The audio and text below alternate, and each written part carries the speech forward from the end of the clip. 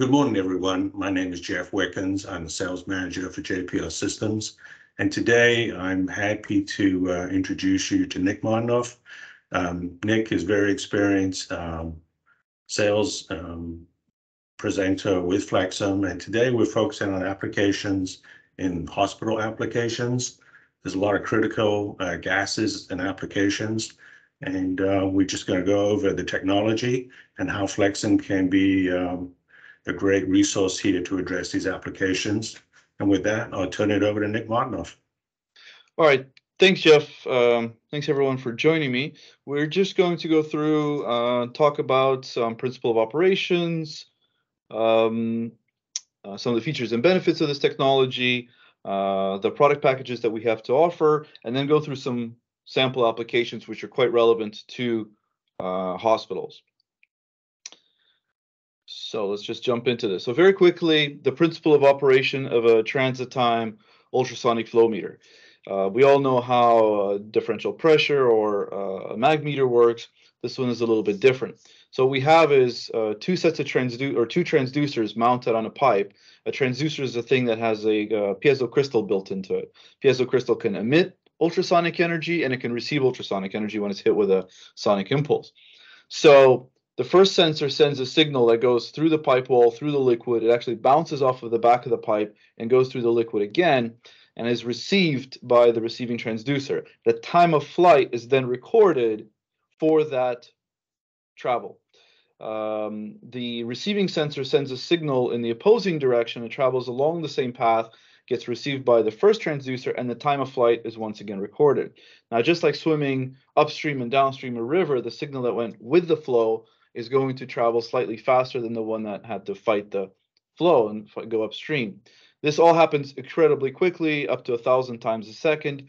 And then you take the data, and then flow meter comes up with a flow velocity, because the greater the flow velocity, the greater the transit time difference between the downstream and the upstream.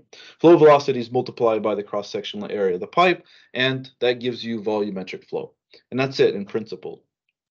None of this requires any process interruption or cutting into the pipe. We literally clamp these sensors onto the surface of the pipe. Now, the temperature range for this setup is from -40, which is not so relevant, up to 450. So that means we can do your hot water, heating hot water applications. And we can do this from very small diameter pipes of something like 1/4 inch up to enormous pipe sizes. Somewhere in there is a range relevant to hospitals, let's say from 1 inch to, I don't know, 18 inches. So some of the advantage of this technology is, of course, the fact that it's not in contact with the medium of the process. That means that if it's an ultra pure product, it's not getting dirty, it's not in the way. You also don't need to cut the pipe, of course, but it's hygienic and contamination free, which is quite critical in the hospital sphere. No certifications, and which means less paperwork. So a lot of things that go into ultra pure processes, like medical air, for instance, anything that goes in the process requires all kinds of certification. Another big deal is the fact that it's able to capture very low flows. So under high load conditions, let's say it's air, or let's say it's chilled water or hot water, you have very high flows. But flow meters tend to struggle when the flow goes low. And so this flow meter is able to measure low flow, unlike any other device on the market today. And that means you're capturing every single gallon or BTU or cubic foot of air. High dynamic measurement range basically means it's capable of measuring from very low flow to very high flow, which is extremely important. And it is a calibrated device that comes with a NIST traceable calibration certificate, which is quite important.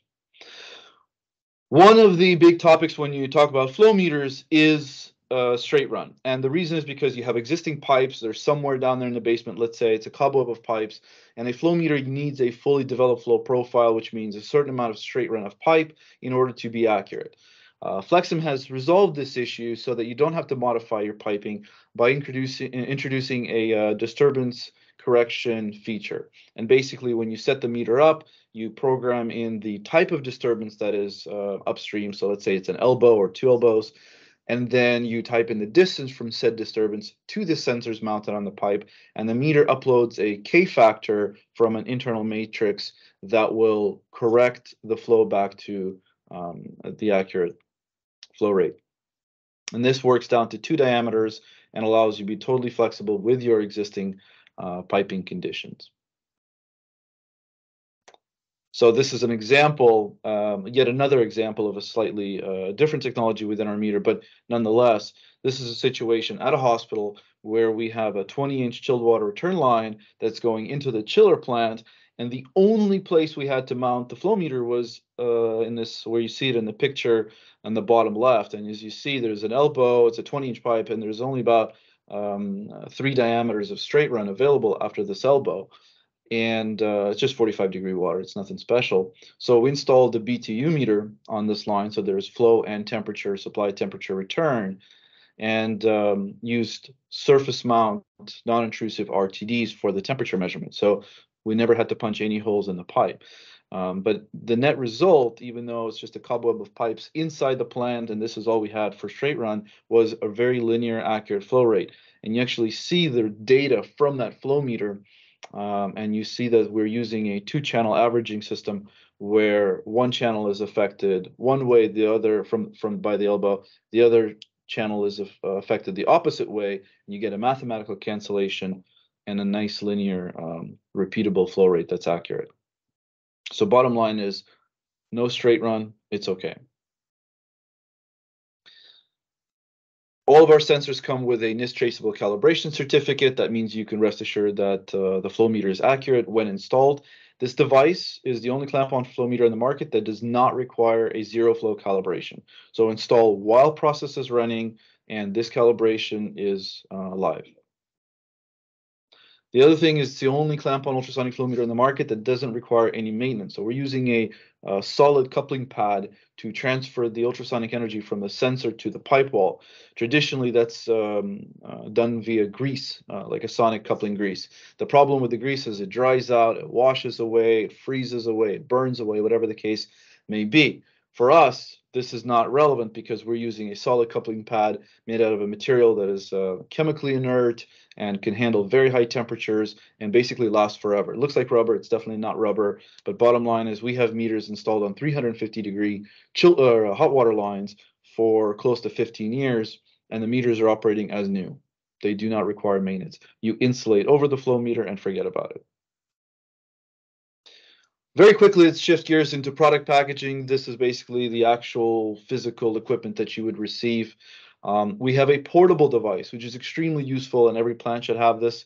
It's available. It's always a dual channel meter, so you can actually measure 2 pipes at the same time if you want. It's available in a flow meter only or a flow and BTU meter. It's also available as a flow, liquid flow, BTU, and gas. So if you wanted to do like compressed air measurements, oxygen, all of this can be packaged into this portable device. It has process outputs, basically 420s, which allows you to switch it in for a failed existing meter that you have that may fail, and you really need that flow meter. There's lead time issues or whatever. Take the portable out there, install it on the pipe, and use the 420 in the portable to output data. Plug it into the wall because the battery is good for 24 hours. Beyond that, you won't have it. So plug it into the wall with an extension cord, and you're up and running. It has a data logger as well. So if you're using this for data collection or verification of existing meters, you can download the data logger into Excel later on using our software, and you'll have the date, time-stamped flow, and total data, totalization data. Like I said, the battery is good for about 24 hours. Beyond that, you can just plug it in and run it for as long as you want. It's 5, maybe 10 minutes of setup. Once you get good at it, you're talking about 2-3 minutes of setup. You're going to spend more time removing insulation off of a pipe to get to the actual physical metal pipe.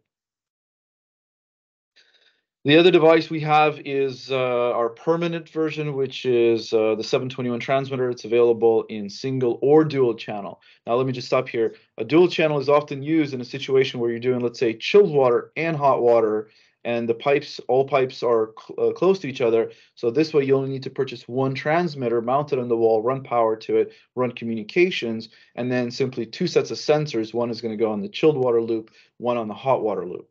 and then you have two separate outputs, or a single output like a Modbus or a BACnet that'll stream information from both channels. We have standard outputs like 4 to 20s and frequencies and pulses, but also Modbus and BACnet and other things. It can, for temperature, it can take in direct RTD. We supply those RTDs, or you can use your own. And we can also, in some cases, when it's necessary, we can take in 4 to 20. If it's a gas application where you have a temperature or pressure input, we can take that in via 4 to 20. This also has a huge data logger. The data logger is important because these meters have a what we call advanced meter verification. So this is a device, in this case, flow meter device validation feature. So that means you can come up to the flow meter with a laptop, take down the data logger using this feature, and it will create a report that you can file away that basically says the meter is healthy and accurate, and doesn't need any other maintenance. So this is a if you have obligatory or let's say contractual or some kind of regulatory obligations to validate a meter, this makes it very simple. And we can do liquid, gas, or steam with these devices. For, let's say, lower value applications like domestic water, for instance, we have this 532 device. It's a smaller, compact, simpler unit, single channel only. It basically has the same kind of output capabilities. Available AC power, DC power for liquid applications. So domestic water lines will be like a 1/2 inch or 3/4 inch copper line or something. In the modern world of water shortages, water becomes very important, and tracking its usage is important. This device is perfect for those projects. So let's go through something a little bit more fun, which is actual applications in a hospital. So we're going to go through just 5 of them very quickly. Chilled water, hot water, thermal energy or BTU metering, so submetering type application, a steam application, domestic water, instrument compressed air, and then medical gases. So very quickly, a BTU meter is simply a device that measures the flow, the temperature on the supply line, and the temperature on the return line, and takes all those 3 to do a mass calculation and output BTU. Totally non-intrusive. You see a photo of our non-intrusive RTDs on the top center there. That goes under the insulation, low mass, fast response RTD, gives an extremely accurate delta T. So temperature differential between supply and return is very accurate, and therefore is perfect for this application. Traceable accuracy on the flow, traceable accuracy on the temperature measurement, which is very important. I mentioned earlier humongous turn down. Now this is very real because there are times when your chilled water or hot water flow is very low. If it's nighttime, if it's chilled water, maybe it's not very hot outside, you really don't need much, and the VFDs, the variable frequency drives, will go way down and the flow is quite low. This device will capture that. If your flow goes really high because you have tons of demand, it's really hot outside, and it's middle of the day, lots of people in the hospital, and the AC is running hard, then you're going to have high flow. The meter will capture this with equal accuracy. Once again, I mentioned dual channel, so you can do it both on chilled water and hot water, and then the AMV feature. Just for a second, let me shift gears for the steam application. The steam application uses a different technology. I'll just go over it very quickly, just as an FYI, really. So what we do is we use the same kind of sensors mounted on the pipe, but instead of doing a transit time measurement, we set up 2 gates using 2 sets of sensors, and the upstream gate basically finds a distortion pattern in the signal that is the result of all of the eddies in the flow stream. And then it sends that pattern down to the downstream set of sensors, basically a second gate, and it says, look for this pattern. Once that downstream gate finds that pattern as it travels down the pipe, it notes the time that it took for this particular distortion pattern to go through gate A and then through gate B. The meter knows the distance between gate A and gate B, and therefore can very quickly calculate the flow velocity in the pipe. After that, obviously, there's a calculation of density of steam for temperature and pressure to come out with mass flow of steam. This is an example of this flow meter being installed on an actual hospital steam supply line.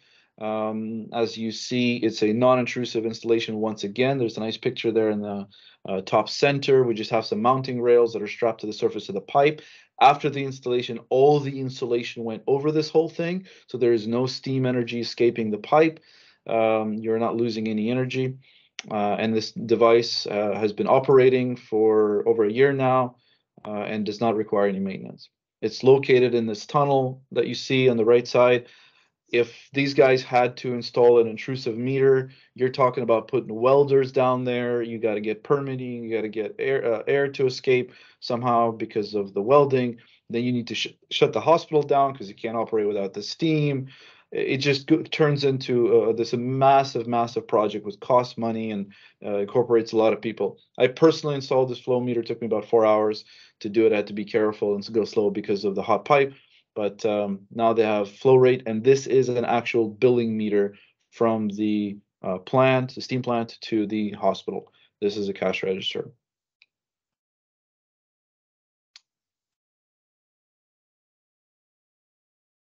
Okay, next application we'll talk about is compressed air. Let's say instrument air in this particular situation in hospital. There's a lot of air that's being used to run different machines and processes inside a hospital. Once again, totally non-intrusive. You can track the consumption of the compressed air. It takes a lot of energy, electricity to generate compressed air, which is why it's expensive. And leaking air, and which is a big problem, can be tracked, but also just to track where your air is going throughout the hospital. It's not an expensive device. It's quite inexpensive. And so this is a good way to mount a bunch of them throughout the hospital to track where your air is going. Copper lines are quite common for instrument air, sometimes steel, stainless tubing, and we can go down all the way down a ½ inch.